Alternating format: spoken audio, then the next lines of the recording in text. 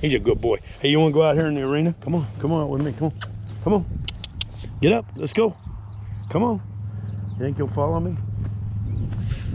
Come on. I bet he comes out here with me. I bet he's going to want to be near me.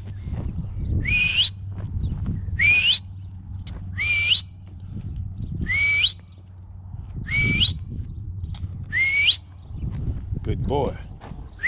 That's how you whistle for your horse on Red Dead Redemption. You got to teach them when they're young, though, if you're going to whistle. Teach them what your whistle sounds like. That's it, boy. That's me. If you hear that, that's me. Isn't he something? All right, I'm going to keep walking. You going to follow me? Come on. Come on if you want to follow me.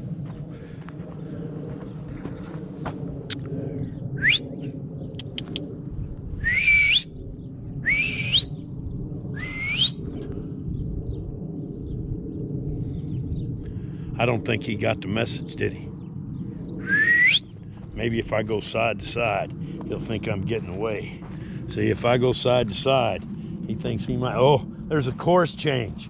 See, that's it. The course change gets the horse's attention because he's saying, oh, wait, if you're walking straight, that's one thing.